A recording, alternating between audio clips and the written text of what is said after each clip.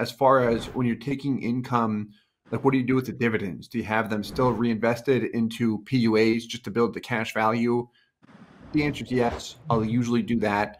You can have your dividends applied toward the loan interest. The thing to be aware of with that is when dividends are applied toward loan interest, how it's counted for you is it counts as if you're taking that dividend in cash.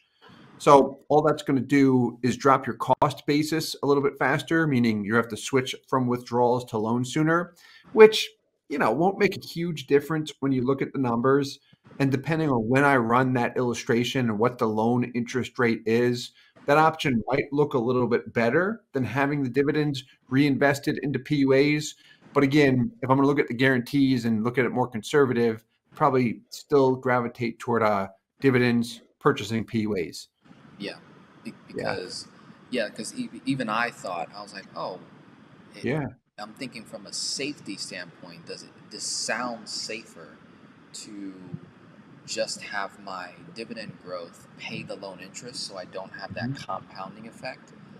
But realize when you're eventually taking those loans out of the policy, it's charging you loan interest on a much smaller dollar amount, say the 70K or the 35K or the 48K, as opposed to earning that dividends on $700,000 in cash value, 800,000, 900,000. It's much more effective or efficient, I would say, where the compounding on that versus the amount of time it takes for your loan interest to compound almost ends up either looking similar or so kind of removing that stress from people, because I'm thinking about what the average mom, dad is thinking, like, oh my goodness, if I don't pay this loan interest, it's going to compound on me and it's going to become this huge number. And they would be right. They're like, yes, over the years, the number does compound and it gets large, but so do your cash value, the dividends on a guaranteed basis. Especially if we went to a reduced paid up, you're no longer funding it, you've removed all the insurance expense from it, and all you're doing is taking income. And again, to your point, it's not like we have to stick to a certain dollar amount in terms of how much we pull, because maybe there's a year where maybe you didn't travel to 5 different countries at 69, right? You did it when you were 65, 66, and then it kind of slowed down. And so instead of going to 5 countries, you only did 2 this year.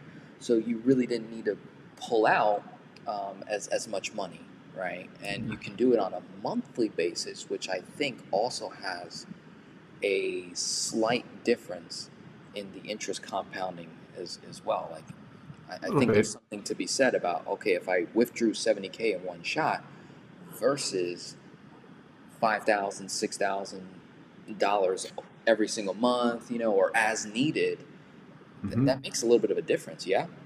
Over time, yeah, if you're doing that every year for a while, it would make a difference, because loan interest is going to begin to compound on any loans you take the Daily. day you pull it out. Yeah. So if you do it all up front versus monthly versus sporadically, yeah, if you're deferring some money you're pulling out and you don't plan on paying any of the loan interest ever, that's where it can really make sense. Wow.